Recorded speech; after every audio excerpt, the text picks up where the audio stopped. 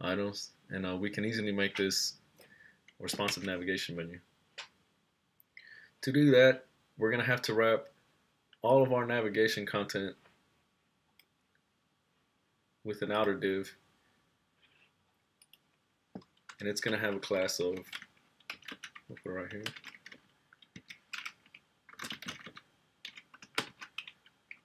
nav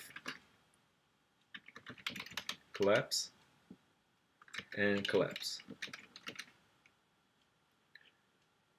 I'm going to cut this closing tag and put it under my last unordered list.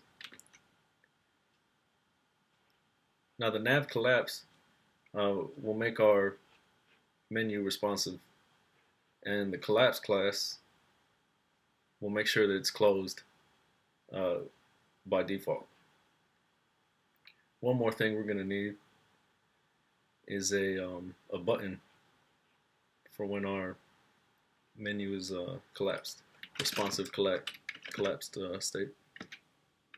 Well, we won't need this, but we will need a class of button dash nav bar, so it stays within that theme. We're also going to need another data toggle attribute, and we're going to use the collapse plugin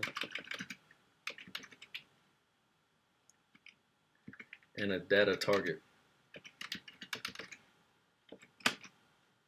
and it's going to be our nav collapse. Now this data target means it's going to target this entire div right here and everything within it. If I were to spell this wrong or to name it something else, it's not going to work when we call that function by pushing the button. I'm also going to use a span class icon bar. This is also a Bootstrap class.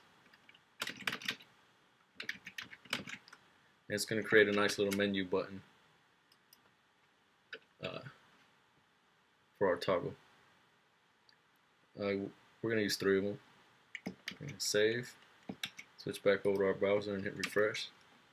And then let's go ahead and minimize it down to a mobile size window. And as you can see in tablet, it's already changed. Moving down to mobile. When we click on that, we have our main navigation and responsive nature, and also our drop down is going to be responsive. It maintains the hover state, but we all know that for mobile platform it doesn't really matter. Same set for tablet. It's about 768. It's close enough. And as you can see, it still works. So pretty powerful stuff we can do just by adding a few classes and data attributes to our navigation menu. In our next video, we're going to start on our main content, and we're going to do our sidebar. So see you then.